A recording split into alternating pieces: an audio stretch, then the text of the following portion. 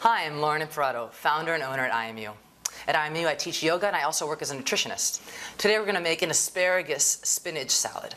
It's going to be great for all times of the year, but especially those days when you want something a little bit more hearty in your salad. So, first we're going to start with baby spinach.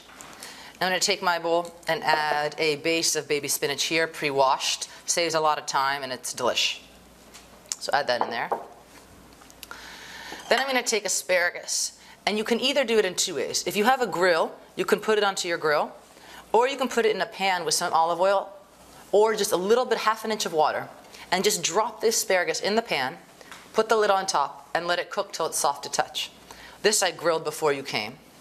So we're going to use that and chop it up and throw it on. I'm going to take hearts of palm, amazing delicacy that I've always loved and been intrigued by, and they're going to add some freshness and some crunchiness. Slice those and add them. Red onion if you like it. Then here for protein we're going to add some kidney beans.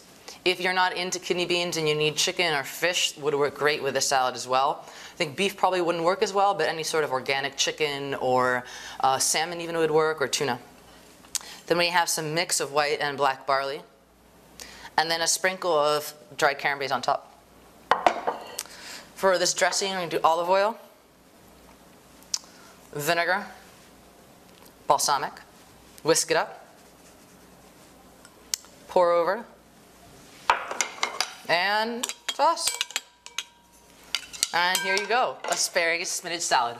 I'm Lauren Imparato from IMU, and I would definitely pair this with a red wine.